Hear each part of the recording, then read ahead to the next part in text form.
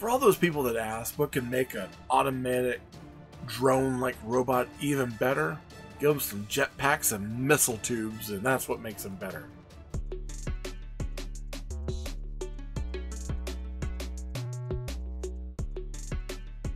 Hey toy and Final Faction fans, I'm here with another toy review. This time we're looking at the automated drone, the P131. Now it's weird because this is the automated drone over here. It says P131. This apparently, when you put the accessory kit on it, makes it the P131 Thunderbolt, which I really dig. Now it took me a while to find this particular droid because I had a hard time.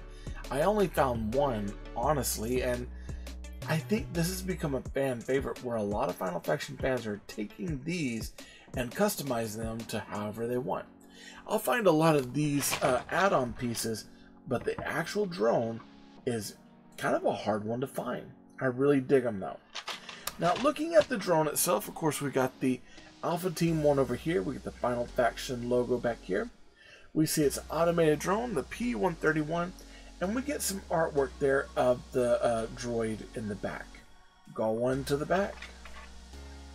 Of course, we get our stats card. It talks about strength, speed, agility, stamina, and durability.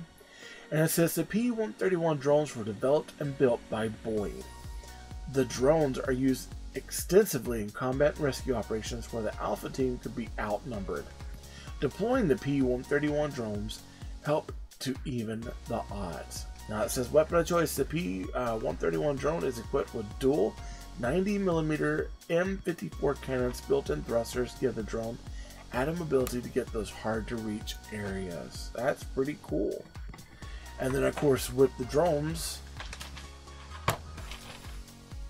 we do get a weapon set. Now this is going to be thrusters, those like missile tubes for our P131. And I'm wondering if this is actually what makes it the Thunderbolt in that case. It says P131 Thunderbolt Alpha Team. It has Stinger launchers with dual shoulder-mounted SAM launchers. These devastating Stinger missiles are heat-seeking anti-aircraft ballistics. And it has Cyclone airfoils. These lightweight airfoils help the P131 take the battle to the skies. Their tight handling and maneuverability make the P131 an airborne nightmare. And it's got some instructions on how to put them together. Yeah, that's pretty cool.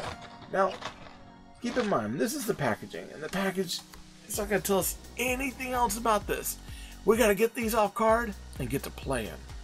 Alright, and directly out of the package, this is, of course, the P131 drone. It's pretty cool. It reminds me a little bit of some of the drones and robots that we got out of RoboCop. It has a little bit of a Ed 209 or Ed 260 if you're looking at the RoboCop and the Ultra Police. Kind of vibe to it. I really dig this a lot. I can see now why this has become a bit of a fan favorite.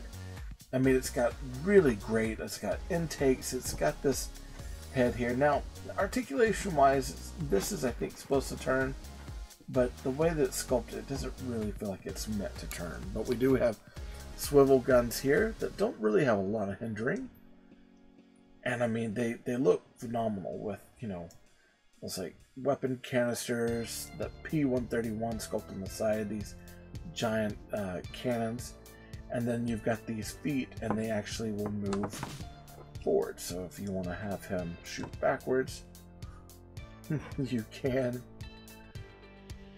And of course back like this, and then bring him forward. I mean, there's quite a bit you can do with this one little robot. One thing is his feet don't actually go back much, so you know, if you're gonna do it kind of walking forward is the way to go with this. But it's an interesting design. Now with that, you have him on his own packaging, and then you've got these guys here, and these are your additional weapon sets that are sold on the side. It looks like this is supposed to snap into here.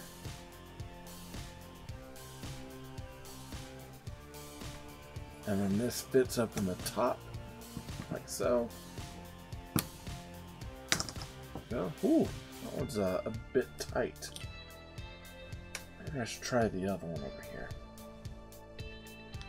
Alright, well, and then over here you've got this snaps into here, and these, I think, snap on the back of this for the air valves. Okay, so that works pretty well there.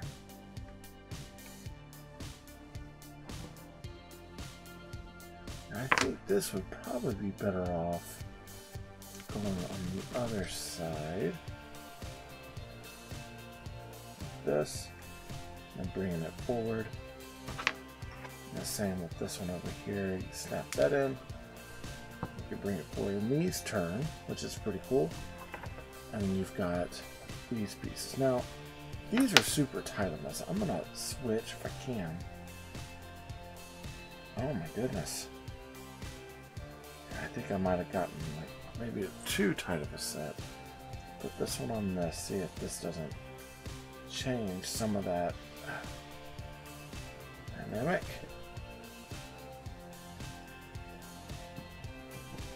That goes there.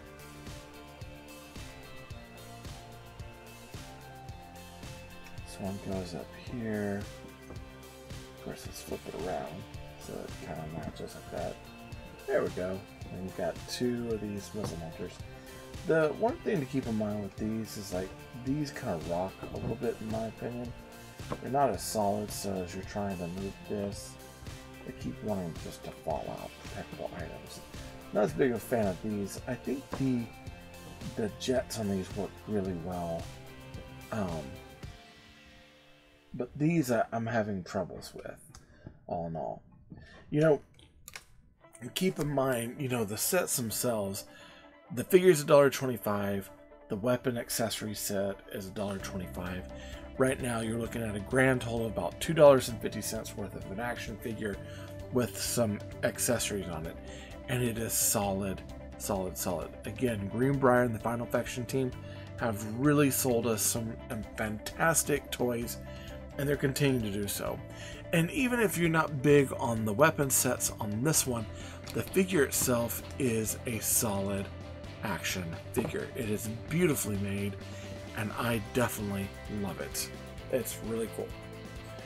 That's all I gotta say about the P131 Thunderbolt in this case, because he has all the accessories on him. You can find him over at Dollar Tree. He is out there. He's available. I had to get a little bit lucky with mine, but hopefully there'll be more out soon for everyone, so that way they'll be able to get them. And remember, they're not dolls. They're action figures. In this case, automated drone action figures. It really does remind me of something out of RoboCop. When I'm not recording videos here on YouTube, I'm actually over on a podcast on marvindogmedia.com called Talking Toys with Taylor and Jeff. It's a really cool toy podcast. Be sure to check it out. Also, I need your help getting my YouTube channel to grow. Be sure to subscribe down below with that big red button. Hit that bell for notifications so you can be alerted of anything that comes from me to you. Like this video, it helps YouTube know that you like what I'm making, and comment down below. I like chatting with you all.